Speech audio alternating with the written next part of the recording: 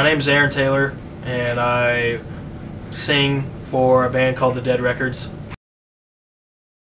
I started writing probably when I was like 16 years old, when I played in a punk band in high school, and I was the singer of that band, and I started writing mainly political lyrics, stuff like that, and have been writing ever since.